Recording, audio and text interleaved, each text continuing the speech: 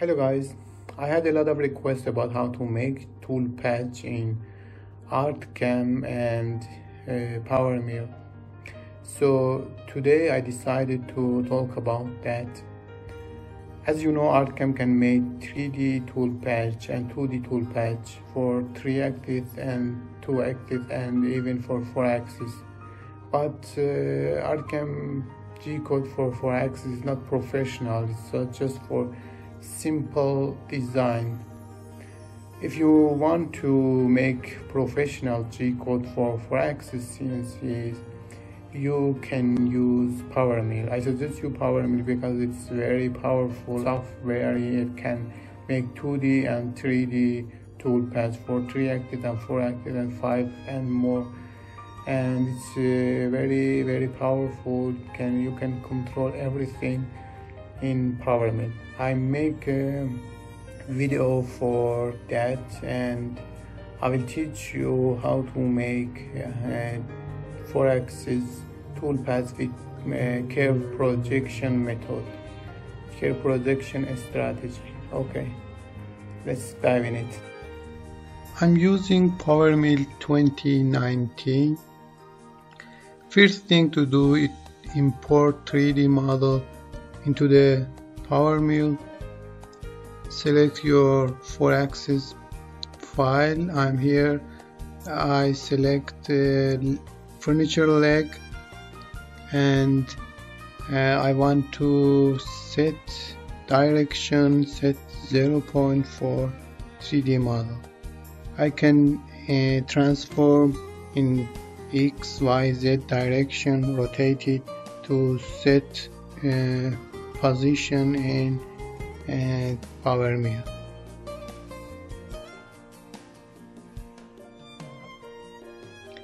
Usually direction should be in X axis.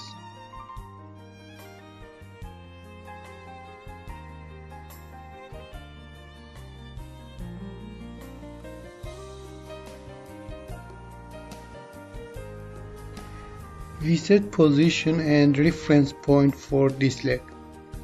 Here the X-axis is rotating axis and we rotate during machining.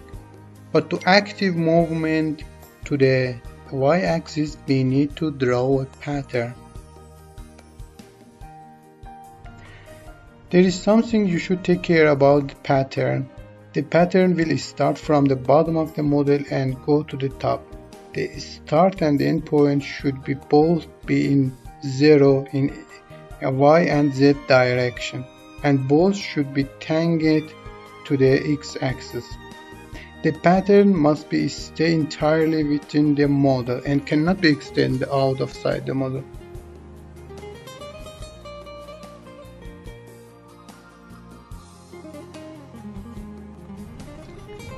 And the top view should be something like this. You have to press Ctrl when you're drawing pattern to make it fixed on the X and Z plan. Next step is defining work plan. We need 2 work plans for this project. One same as PowerMill has default work plan, and we need another work plan for tools. It should be rotated 90 degrees along Y-axis.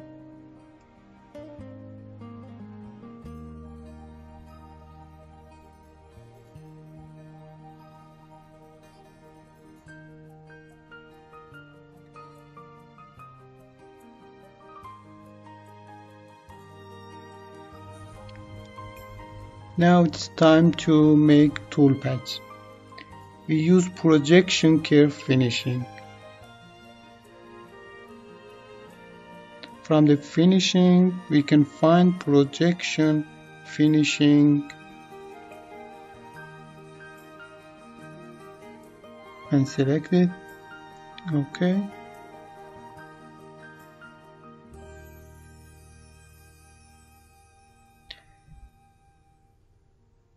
we have to set work plan for it. The custom work plan is PowerMill work plan, so we don't change it.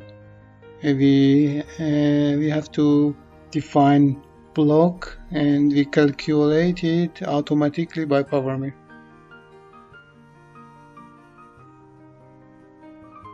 And here we should define which tools we use. Normally we use ball nose 3.6 and 12 for diameter.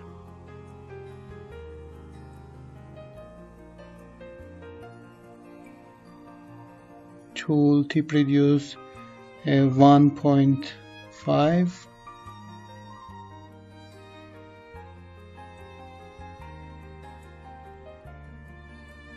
And lead should be something like 80.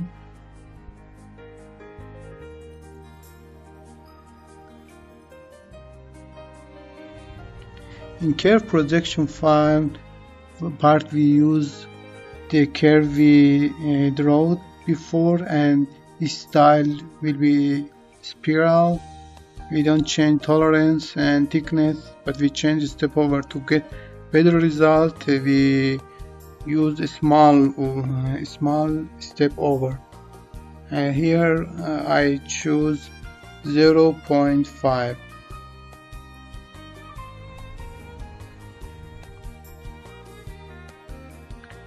Tool axis we choose lead and lean.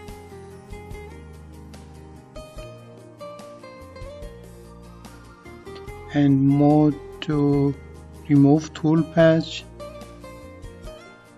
Active tool axis limit.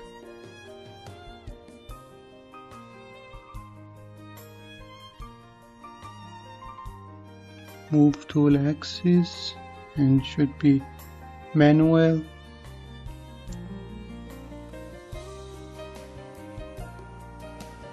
Use the second work plan for it. Also set the rapid move. Select to cylinder because it's rotating. When it's rotating, we need to set cylinder shape for rapid move. Press calculate to calculate it automatically by PowerMill. Here is also we have to set lead in and lead out and first lead in options here, because lead in is when tools come inside the material, this option will help me to control how it's coming and set the better parameter for it.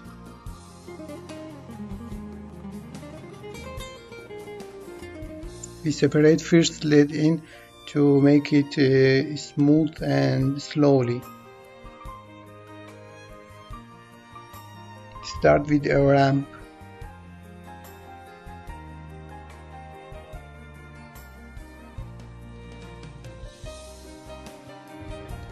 Link option doesn't matter in this strategy because it's calculated automatically by PowerMill. I set according to the 3-axis tool patch. The first point should be first save point and the end point should be last save point.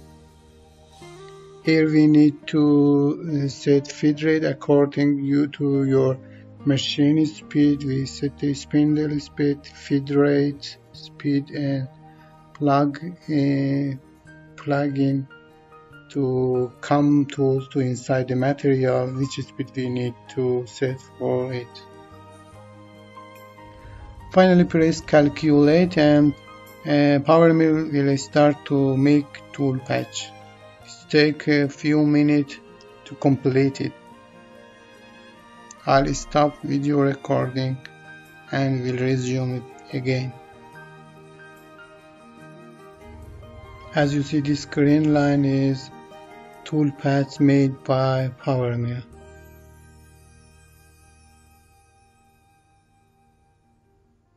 What we need here, create G code from the tool patch. From the toolpath, we select create individual NC program, and we will add toolpath to NC program.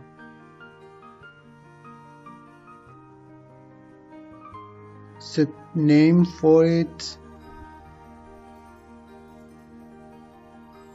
There was a specific post process for every machine.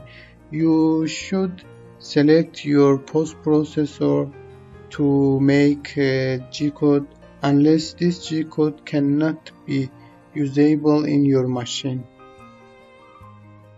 Here we define post processor.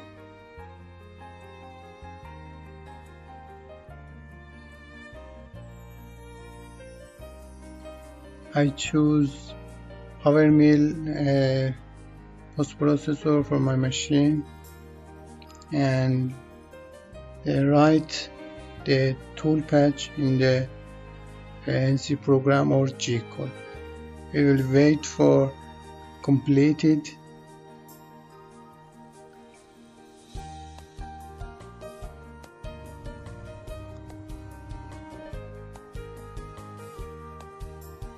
Okay, it's completed. You can check G code with your software. Your code is ready and it's over.